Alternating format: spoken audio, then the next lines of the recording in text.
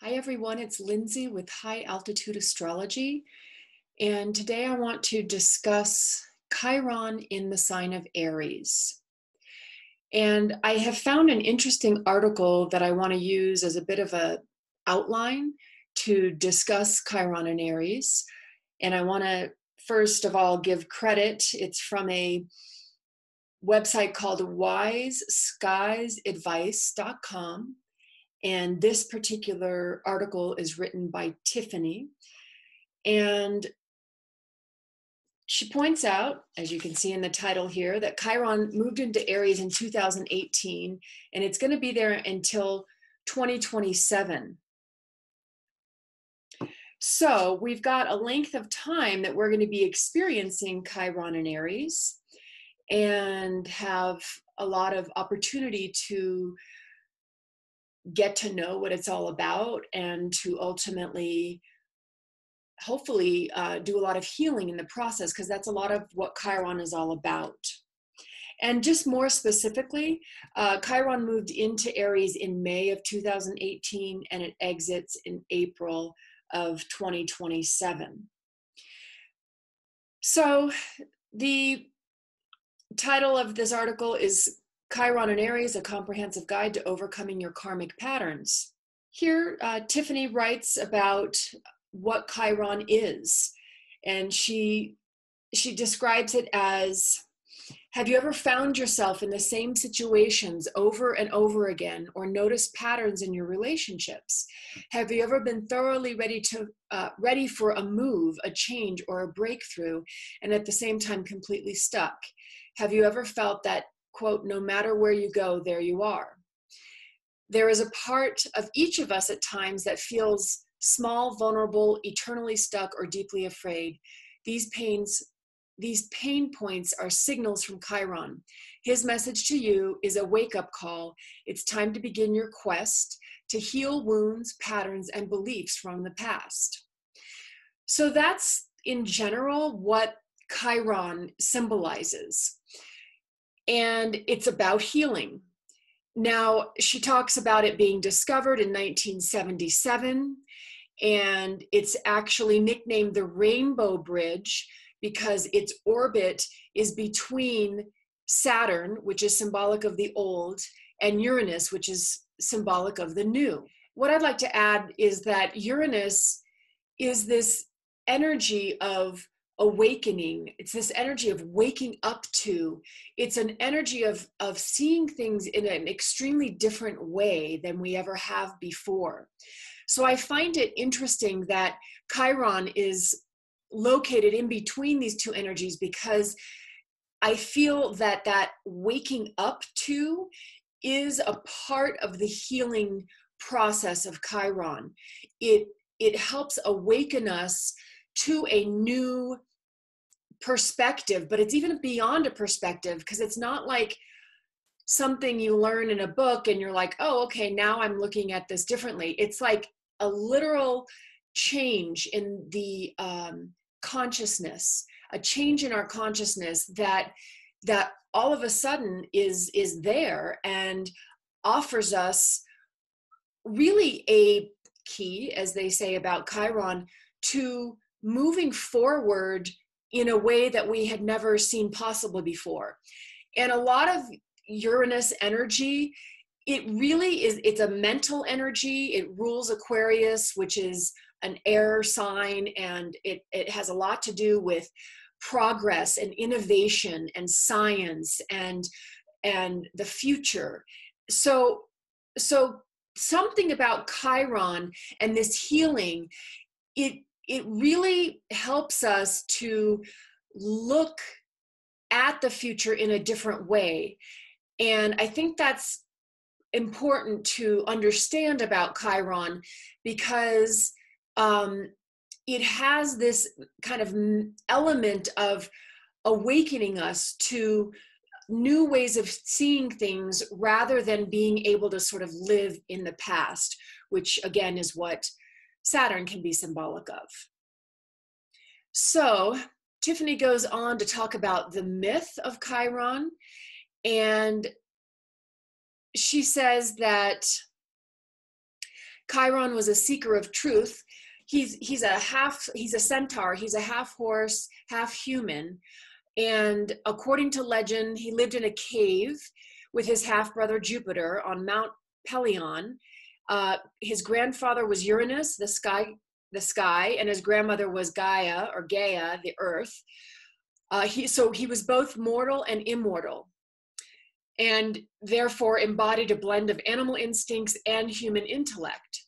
So that suggests something about also being able, through this healing process, to gain more control over those animal instincts in ourselves, or those instinctive habitual reactions or responses in ourselves that allow us to blend intellect, that Uranus energy, into understanding our pains and our wounds in a way that allows us to really heal and move forward. So she talks about there being 4 distinct phases in the Chiron story, that he was in isolation in his youth because he was a little bit different than the other centaurs. He wasn't as rowdy and spirited. He didn't really know how to fit in, which is symbolic of perhaps in our youth, times where we experienced alienation, or something happened to us that left us feeling isolated, alone, different, and afraid. Then the second aspect or part of Chiron is developing the inner nerd and to be of service. So it talks about how Chiron found a teacher who taught him secret things like about herbs and astrology and poetry and music. And so he began to feel that actually there was a place for him in the world, and realizing that that he didn't need to feel as alienated as he had felt before, and that he could be proud of his uniqueness. And then what he was able to do was eventually go back and be with his other centaurs. But at this point, he was able to be of service to them and share with them what he had learned. And he became a mentor. And this is the third part of the Chiron journey, is that in this process, he actually gets wounded, and literally by an arrow that had poison on it. And there's, I guess, some discrepancy as to whether he was accidentally struck by an arrow or if he accidentally dropped it on his foot himself. But all of a sudden, he had this wound, and because he was both God and mortal, he could not fully heal. And so he had to live with this forever wound. But she points out here that Chiron was faced with the decision to live forever in pain or surrender to death. So what this is bringing up is the idea of basically feeling wounded forever, or figuring out how to transcend what our wounds are and what our pains are. And so this is the 4th stage, his death, from sacrifice to service. What happened was that Chiron offered to take the place of Prometheus, who was suffering a terrible punishment for stealing fire from the gods and giving it to the mortals. And Prometheus was chained to a rock, where his liver was being eaten out every day by birds, and it would be replaced every day. And the only way he could be released is if an immortal took his place, which Chiron did.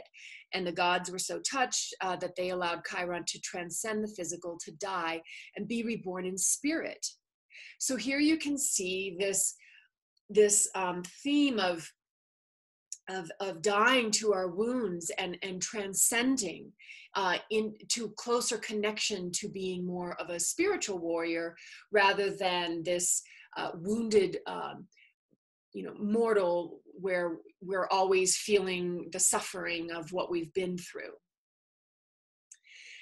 So she says, Chiron is symbolic of a wound you are overcoming, an area you want to develop, or a secret talent you have to help others. Then she goes on to list different bullet points about what Chiron and Aries is all about. And this is what collectively we are all going through from 2018 to 2027. And Aries is the first sign of the zodiac. So it's all about energy bursting forth. It's a fiery energy. It's an inspired energy. It is about self-confidence. It is about courage. It's about self-assertion. It's about expressing our intuitive senses. These are all Aryan energies. But if there's a wound related to that expression, then Chiron can manifest in a few different ways. And I want to go over this list that she's compiled because I think it's extremely brilliant and covers quite a bit of ground. She talks about overcoming wounds of the heart, head, and the emotional body. And part of that is because Chiron, Aries does rule the physical head, but I believe what she's saying here is that, these are wounds that are, echoing in our minds, that we relive, and that there's an opportunity here to really heal the heart, the head, and the emotional body. We store a lot of pain from experience in our emotional body. And there are various ways that you can access those wounds and pains held in the body, in the energetic field, that we can work at releasing. There's, for example, studies done on PTSD, and how PTSD, the experience of it, is because we've stored the traumatic experience in our bodies at a cellular level, and we relive it. And so this is suggesting that there's an opportunity to really work at healing the emotional body during this time and taking responsibility, quitting the blame game. Now, I think this is a very interesting point, and I've been feeling this myself, and I think so. For example, one of the things that happened since Chiron's been in Aries is that the whole #MeToo movement has formed. That came about in October of 2018, and remember, Chiron went into Aries in May of 2018, and I feel that it's part of this necessary healing, that a lot of this suppression of the feminine energy is needing to come out and be revealed. And of course, any harm against women needs to be rectified, or needs to be taken responsibility for.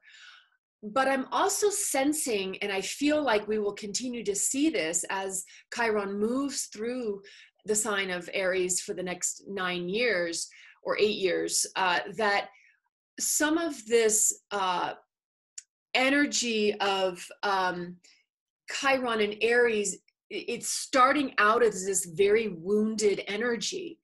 But I predict that it will transform more into this kind of healing experience. And I think part of healing is taking responsibility and quitting the blame game. And I feel that we have to, on some level, to truly heal some of these wounds, is to forgive ourselves and take responsibility for our part, if any, in these situations. Like, it is very sensitive to talk about, but as a woman, I know that I've certainly gone after things. You know, that's very Aries. You know, we want something, we want to go after it. And we've sort of played with that edge of power and how can we get what we want from a situation. You know, and I feel like we need to really be able to look very honestly at situations and own our part in co-creating certain situations that have manifested. And I wanted to play a clip from Demi Moore talking about her book that came out maybe about 4 months ago, and she's talking about it on Ellen and the Ellen show. And what she says is that, you know, Ellen's questioning her about, you know, the experiences she went through in her marriage to Ashton Kutcher because he cheated on her, and she's talking very honestly about her role in the situation. And I find it very admirable because I feel like it's Chiron and Aries coming through in what she's sharing about taking responsibility for our part in situations. Wanted, right? Yeah. So you just and even though the infidelity and even though these things that you loved him, you wanted to keep the relationship going, and you just tried to keep it going in that way. Yeah, I think that is it. I think, you know, it was a misguided sense of not really wanting to look maybe at the harder question, right, or maybe the what was really missing, or in my case, because I really felt like I had created an addiction to him, mm-hmm, that I was that my codependency in a way I'd never had before. I'd mm-hmm. never had that kind of attachment. Yeah. I think a lot of people. So there she is sharing about her part in this situation. And if you look down here, one of the bullet points for how we're offered to work through these themes is healing codependency and letting freedom ring.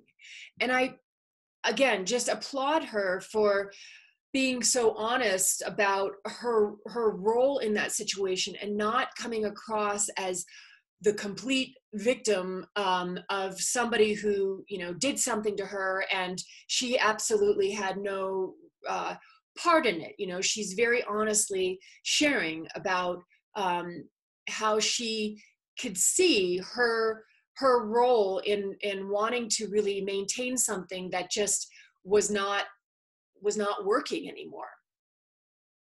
So, taking responsibility and quitting the blame game. The third one is finding ways to do it yourself. To do it yourself. That's very Aries. And this can be another way that Chiron and Aries plays itself out, you know, realizing that maybe we don't need to rely on the same ways of things happening and doing it ourselves. And the next one is empowerment, improving our self-worth. And again, I mean, that's very much Aries. Aries is about our self-worth to a certain extent, our belief in ourselves, our belief that we can do things, accomplish things, achieve things. So it's about really tapping into that personal empowerment and applying ourselves, and through that process, feeling a regeneration of our own self-worth. Removing self-seeking motives. You know, that can be a very Aryan thing. It's like you want something and that is your, you know, line of sight. It's what you're gonna get. It's what you're gonna go after. But that can lead to trouble if our motivation is purely self-seeking.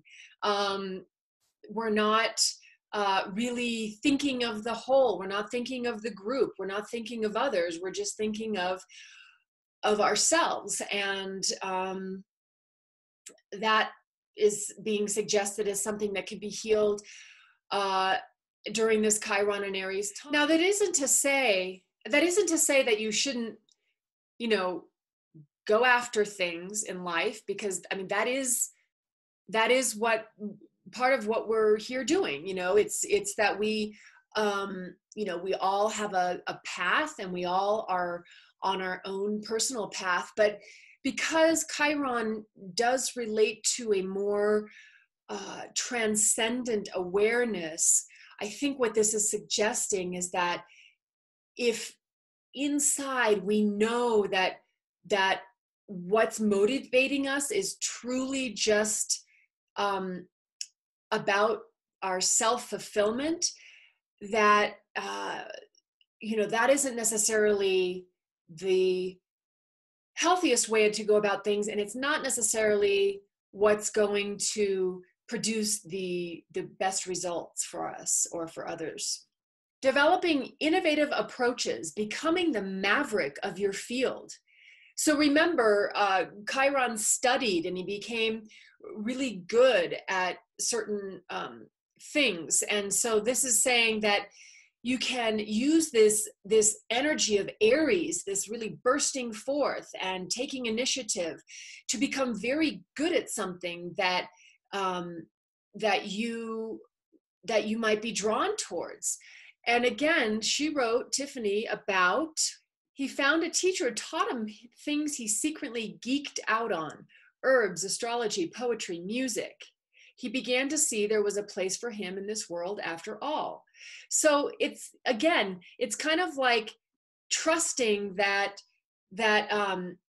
you're unique, and your uniqueness has a gift to bring to the world, and that you can develop these innovative approaches through your uniqueness, and become a maverick of your field, to become somebody who sort of stands out, because you're really approaching this whatever it is in a unique and interesting way. And that's what Uranus is all about. Again, Chiron's in between Saturn and Uranus is all about, it rotates on its side this way. That's how it rotates on its axis. So it's just different.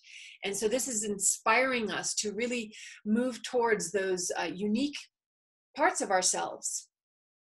Embracing spiritual warrior energy is the next one she writes about. And I see this, a spiritual warrior, I think we have to ask the question, what is that? Well, warrior is the Aries energy, but spiritual warrior, the way I interpret this is about having a bigger awareness, a larger awareness, which Uranus again is all about, that helps us to transcend experiences and not hold on out of sort of Aryan ways of like,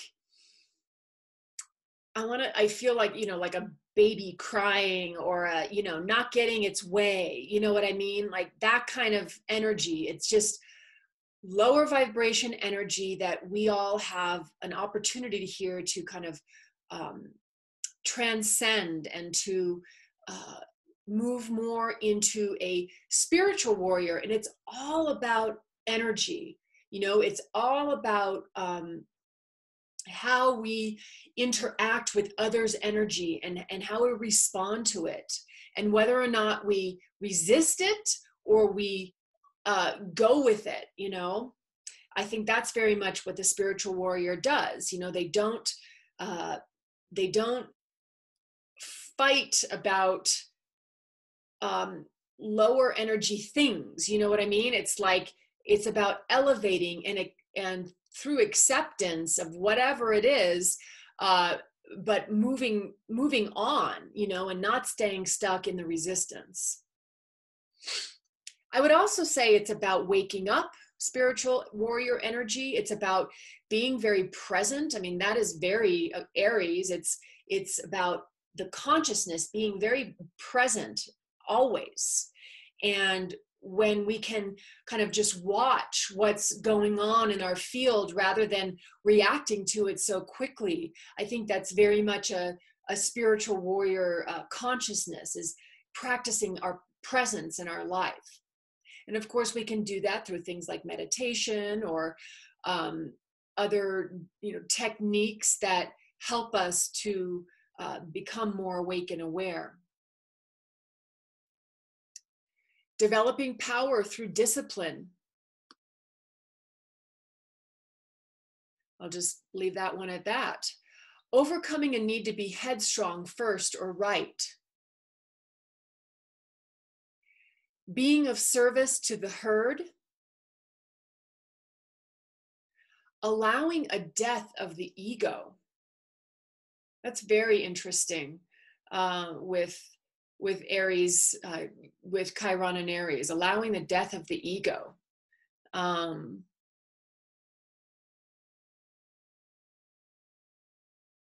not sure what else to say about that. I think it's very poignant, just the way that that is. Facing addiction, let go of your death wish. That seems to be a big one right now, I feel. And I want to share another clip from another person in the limelight, Jessica Simpson.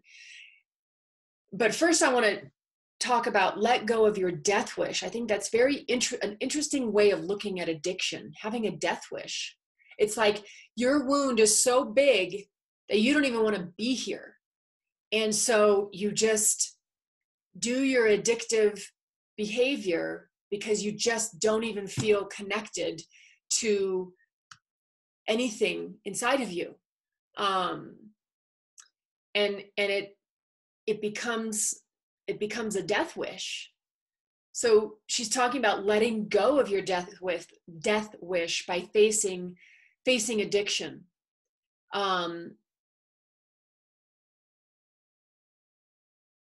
And this is interesting because it's kind of contrary, because I think you have to have an ego to a certain extent in your life in order to feel like, yes, I deserve to live. You have to have that. So perhaps allowing a death of the excessive ego might be a better way of saying that, because I think when you're facing addiction and letting go of your own death wish, I mean, you have to find a connection inside of yourself to something that you do believe in inside, or to, maybe you want to call it your ego, but you have to start loving yourself. You have to start valuing yourself. You have to start believing that you have some worth. And I think that does involve some ego. But facing addiction, letting go of your death wish. So Jessica Simpson just put out a book, and she is, it's called Open Book. And she talks about how she went through a facing of her addiction to alcohol in October of 2017, and she's now a couple of years sober. But again, here we have Chiron and Aries playing itself out with somebody who is very openly talking about how they were really suffering, and how they had to really face themselves honestly in order to start moving forward. Most of us think we know you, and yet you've developed this incredible strength that's allowed you to come here and tell us who the real Jessica Simpson is. Why? How'd you get it? I truly had to find a place in my life where I had compassion for myself. And there's so many things about ourselves that we do keep private. Even though I am a public figure, I was keeping things to myself, whether it be anxiety or sexual abuse or like drinking too much. I needed to face all of those monsters and own it, and own your mistakes. And I'm leading with my mistakes. And I think not leading with perfectionism takes a lot of pressure off of anyone. So there you have it. I feel that's very Chiron and Aries energy. We've already talked about healing codependency. Let freedom ring. And again, I think with Chiron and Aries around codependency, I think there's something to be healed it's like trying to define ourselves through another person. And rather than coming to a relationship, feeling your own wholeness. Now, I don't know that we're ever fully whole, but I do think right now there's definitely a theme with Chiron and Aries where we're sort of seeing that we do have to love ourselves first, and we do have to empower ourselves, and we do have to do things for ourselves and quit blaming others. And, you know, these are things that we need to process and go through collectively in order to be able to come to relationships with just a better foundation on which to build. Reaching for the light. I think that is about becoming more conscious, whatever that means to you, but bringing more light and awareness into our being and into our life. And finally, look for rainbows as your cosmic reminder that all things are possible after the storm. So the last few things she says is, Aries holds the Mars vibration of energy, drive, and stamina. Be ready to tackle problems with a head-first approach during this 8-year period. Limitation and stagnation will be crazy makers during this period. Find a way to move energy and prana with healthy physical outlets, martial arts, yoga, etc. And she says, the search for identity is a big theme during this period. Look for mentors who can help you reach independence. Ask yourself bigger questions. Know this, the response will unfold slowly over time. You don't have to know it all right now. Look for synchronicities, messages, and dreams, and read inspirational books. All great ways to ignite the process of determining your purpose. Be willing to move forward by doing the next right thing, not the next thing right.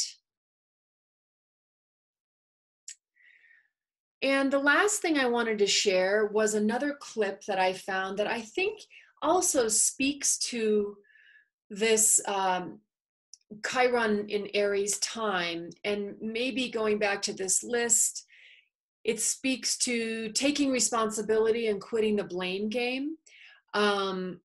Joaquin Phoenix recently won the Oscar for his role as the Joker in a movie called Joker.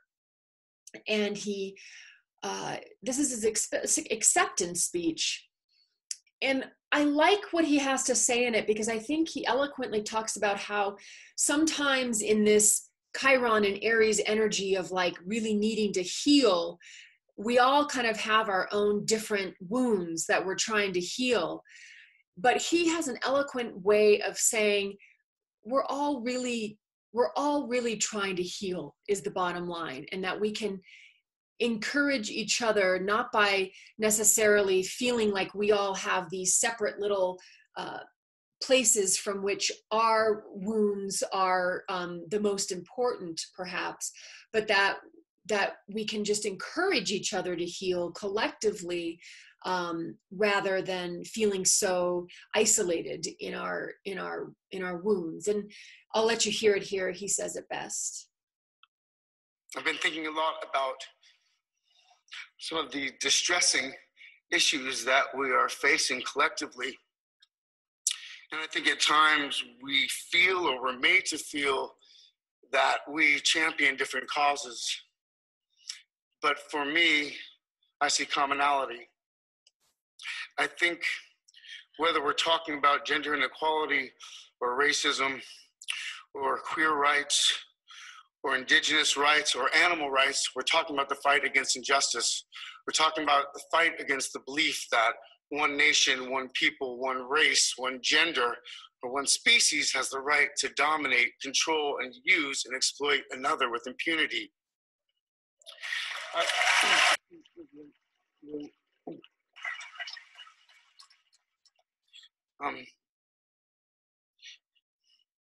I think that we've become very disconnected from the natural world, and many of us, what we're guilty of is an egocentric worldview the belief that we're the center of the universe, we go into the natural world and we plunder it for its resources. We feel entitled to artificially inseminate a cow, and when she gives birth, we steal her baby, even though her cries of anguish are unmistakable. And then we take her milk that's intended for a calf, and we put it in our coffee and our cereal. And I think we fear the idea of personal change because we think that we have to sacrifice something to give something up. But human beings at our best are so inventive and creative and ingenious. And I think that when we use love and compassion as our guiding principles, we can create, develop, and implement systems of change that are beneficial to all sentient beings and to the environment. Now, I've been a scoundrel in my life. I've been selfish. I've been cruel at times, hard to work with, and ungrateful. But so many of you in this room have given me a second chance. And I think that's when we're at our best, when we support each other, not when we cancel each other out for past mistakes, but when we help each other to grow, when we educate each other, when we guide each other towards redemption. That is the best of humanity.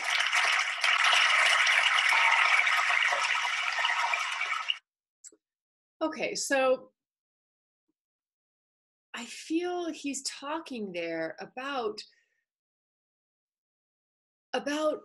Chiron and Aries, really, because again, Uranus, which is on the other side of Chiron, is the energy of humanity.